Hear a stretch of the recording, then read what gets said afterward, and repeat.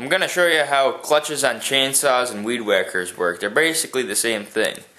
So how a chainsaw clutch works, and like a weed whacker clutch, they have a clutch drum just like this that spins freely due to a bearing that hits the crankshaft, and this little sprocket in there catches your chain to spin it. So these counterweights here, they spread apart and hit the clutch drum and catch the clutch drum, which makes it spin. So if it's idling, this spring right here will keep it inside so that your chain doesn't spin. But as soon as you hit throttle a certain amount, it'll expand and catch it.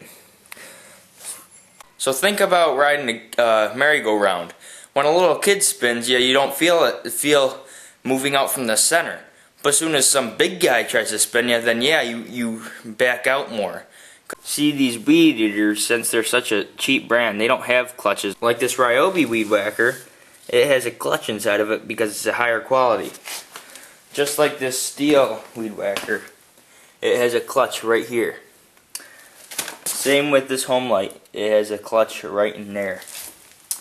Basically works the same way, but theirs isn't horizontal like a chain moves. Theirs is vertical, their clutches.